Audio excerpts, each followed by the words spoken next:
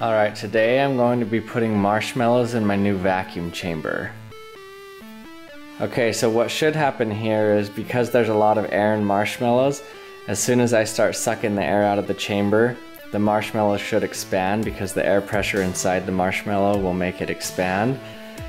But then once all the air has been sucked out of the marshmallow, it'll just kind of stay there. But then I'm going to let the air back in the chamber and all the marshmallows should get crushed from the weight of the atmosphere. Let's put them in my chamber and see what happens. Okay, so let's load in my marshmallows.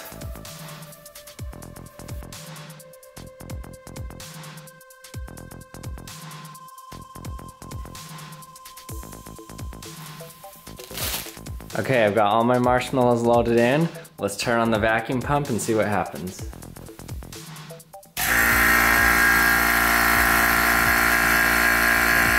Okay, the pressure's decreasing in there. See if it looks like they're getting any bigger.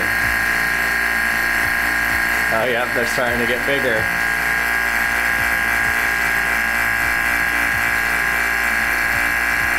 There they go.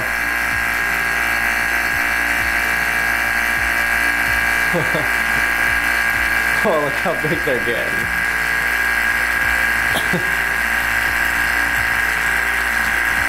Is it gonna fill up the whole chamber? Oh, okay, that's as big as they got, so now the air has gotten out of them. So what's happened is they equilibrated with the vacuum, so now there's a vacuum inside the marshmallows. They stopped expanding. Okay, now we got a low vacuum in our marshmallows. Very low air pressure. Okay, now I'm gonna open the air valve and let in some air pressure.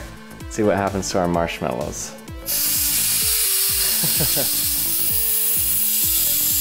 Look how small they're getting. Whoa, those just shrunk. Look at that. Look at the marshmallows. Okay, let's pull them out.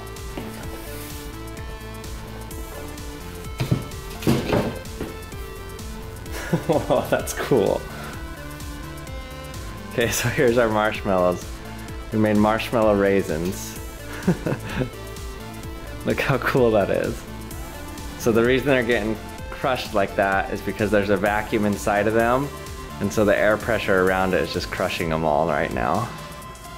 Hey, thanks for watching another episode of Hydraulic Press Action. If you enjoyed this video and you haven't subscribed yet, remember to hit subscribe. And if you have anything you want to see me put in my vacuum chamber, let me know in the comments, or anything you want to see me crush, put that in the comments section also, and I'll see you next time.